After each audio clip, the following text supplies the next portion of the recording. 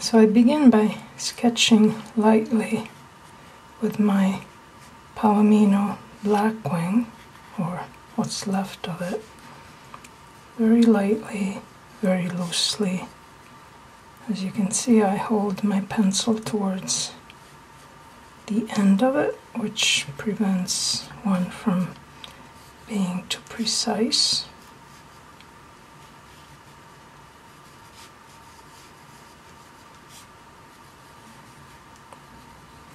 And not all the lines are correct. I'm kind of just letting the pencil dance.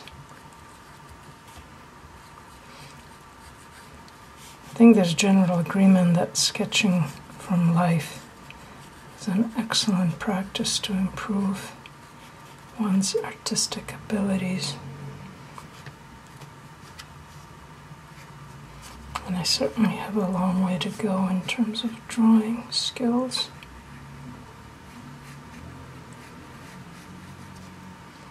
So my main hope is just to encourage others in this practice. I'm going to set up my palette now. I'm painting these tiny fruits that I got at the French supermarket the other day. Starting with raw sienna. These are called Physalis.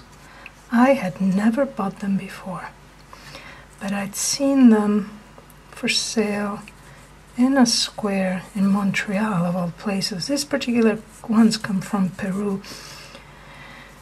And it's a fruit. Now, I have no idea whether these are good or not, because I've never had them before, and I don't know what they're supposed to taste like. And I know that this time of year, especially in cold areas, you're not going to necessarily find the best. Some sap green. But to be honest, I wasn't that impressed. Maybe they're just not ripe.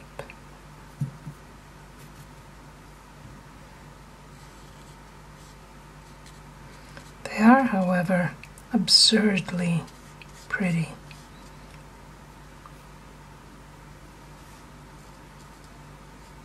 Can't even tell you what they taste like.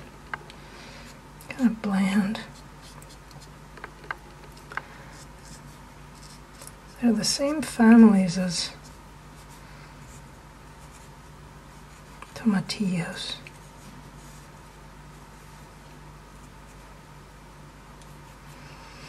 Alright, so I have sap green and raw sienna. I'm gonna start on the fruit itself with a little bit of gamboge, which is a warm yellow.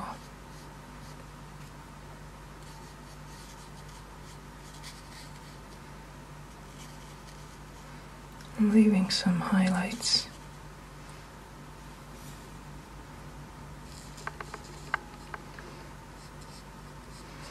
I'm using my Escoda Versatile brush, travel brush number 6.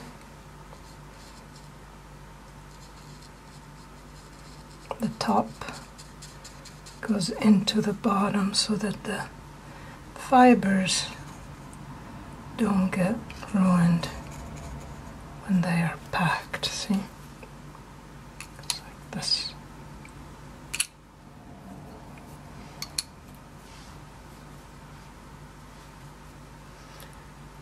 I'm gonna add a tiny bit of orange, translucent rather, orange from Schminke.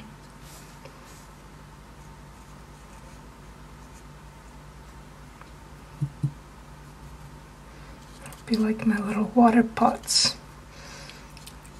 They contained sheep's milk yogurt. That was my breakfast. And then tiny bit of burnt sienna. So I'm still working wet on wet here.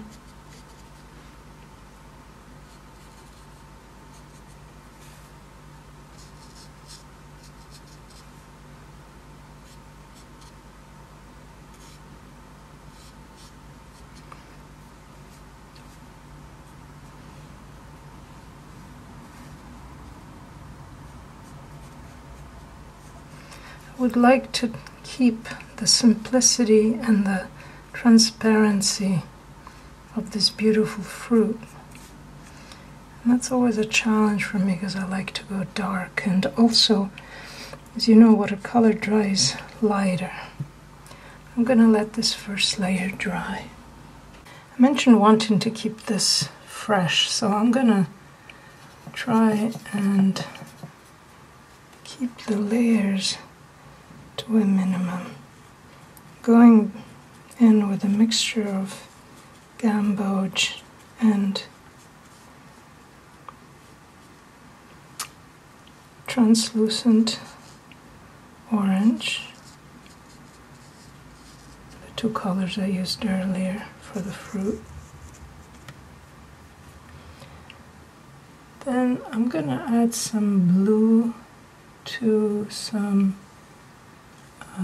burnt sienna to make it darker, and I'm gonna do these stems. Gonna add some water. There's some darker stem-like things.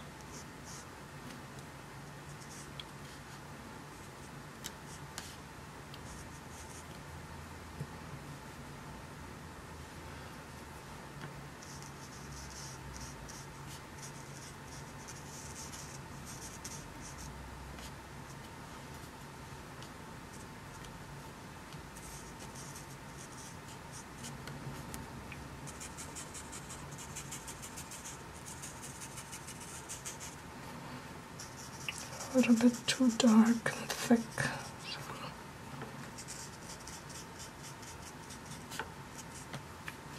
scraping them off a little, and go back in with some of this raw sienna. And tiny touch of sap green. Again, that gamboge mix for the other two fruits. A little bit more orange.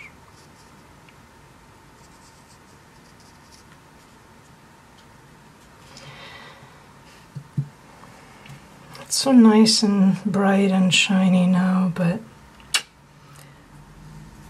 you know how watercolor is, it's gonna get lighter.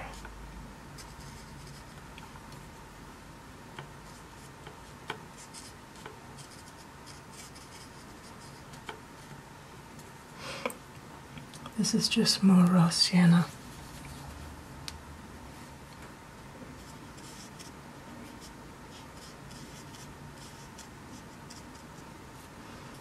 And some of that darker mixture of ultramarine and burnt sienna.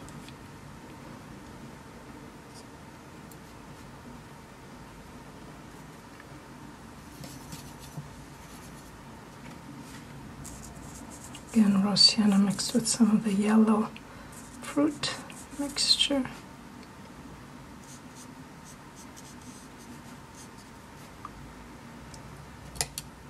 Tiny bit of sap green.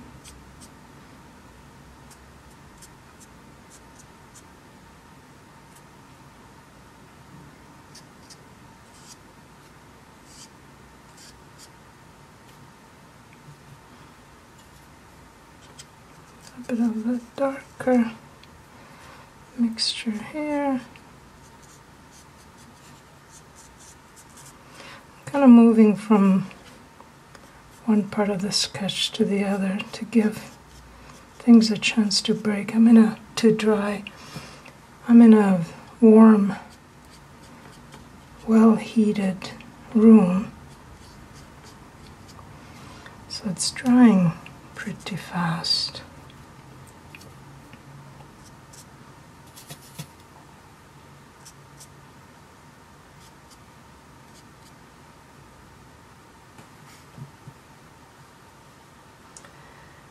And while it dries, I use some of my shadow violet, and I'm trying to look at the reflections here.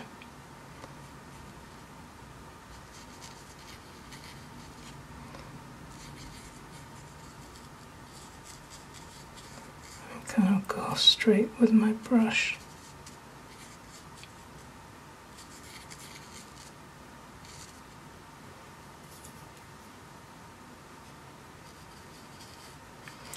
Kind of fun to draw with a brush. It's risky, but it's only paper.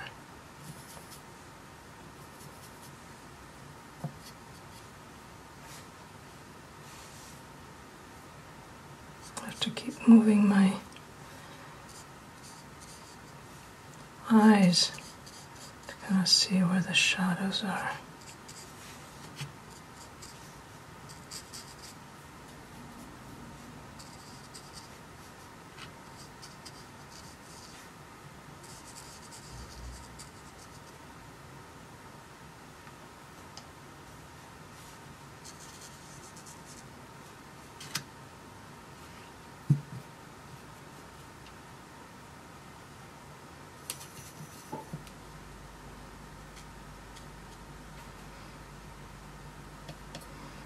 A bit of green on this tip.